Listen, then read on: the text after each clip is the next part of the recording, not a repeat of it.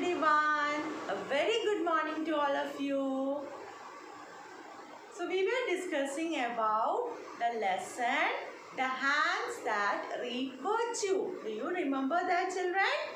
Yes. So in that we were discussing about the different occupations of people. Right? Yes. So today we are going to discuss about the tools which is needed for different occupation. So let's begin the class. Yes. Can you see the picture? This is the pictures of two tools, the plough and the tevukota. These tools are used by the farmers in the agricultural field. First picture, it is used for ploughing the field. And the second one, tevukota, is used for draining the water into the field. But nowadays, you can see that these two tools are not at all seen in the hands of the farmers. What may be the reason, children? Yes, it may be due to the invention of machines like tractors. So tractors are doing the work of this plough. And there are other machines to drain the water into the field. So that's why this is not seen nowadays. Now let's have a look onto the tools used for other occupations. Painting. Painting, we use brush and it is used for painting. For fishing, we use net and it is used to catch the fish.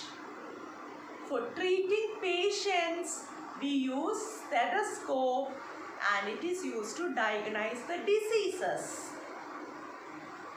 And carpentry, we use chisel and hammer and to make the wooden objects.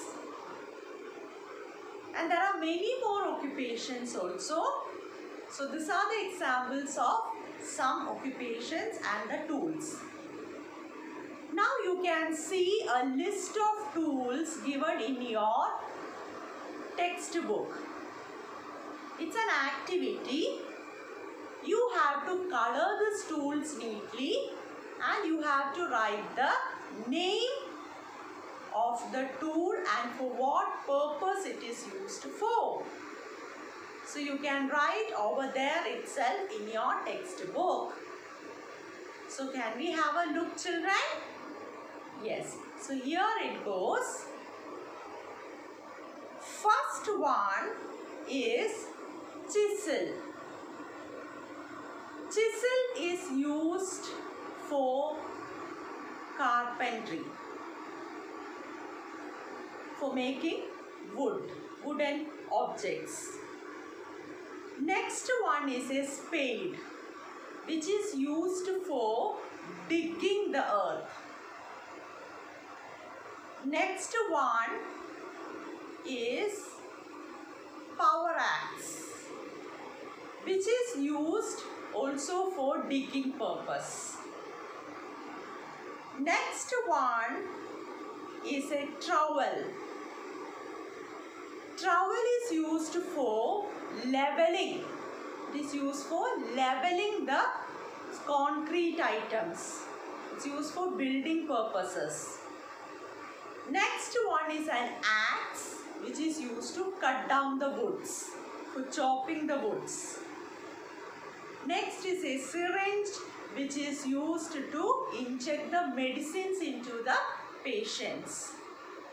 The other one is a stethoscope, which is used to treat the patients and diagnose the disease. And the last one is the hammer, which is used for driving the nails and also for pulling out the nails. So these are the tools of various occupations. So hope you understood this. Okay, children? Yes. So there are many occupations. See, in your home, what all duties you will do in your home? What all work you will do in your home? Yes, you will clean the vessels, you will clean the whole house, you will wash the clothes, you will wash the vessels. So this all if you do all together, you will have enough time for leisure. Otherwise, it will go on doing it and more time will be spent on it if only one person is doing it. So if all together do it, it can be finished in a short period of time. So you should create a habit of helping your mother in your household work. Okay? Yes. Now, so from this lesson, we have learnt that about occupations. There are many different kinds of occupations in our country. And different people is engaged in different occupations, and each occupation has its own importance. Whatever occupation we do, we have to show justice to it. That is, we have to do it properly. Then only we will get a satisfaction after doing the work. So from this lesson, you can understand about the importance of occupation. If a car is broken down, what happened? You need a mechanic for it, right? Yes, if it is not driving properly, if it is not moving properly, we need a mechanic. We can't take a doctor or a nurse or a carpenter for this purpose. So that's why, children, we said each occupation has its own importance. So in your textbook, there is a heading, Occupation Survey. This is an activity for you, children.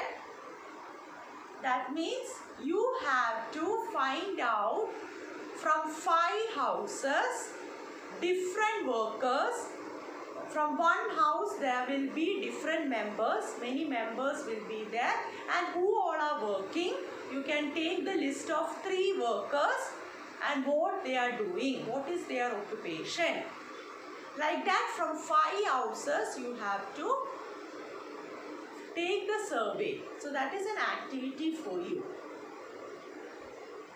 Okay, children, so please do this activity.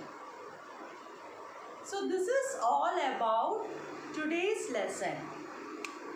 Then also, I told you that there are many occupations. Some needs to do farming.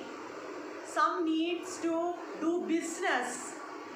Some needs to teach the children and provide good lessons and good knowledge to them. So they want to become teacher. Some likes to treat poor people.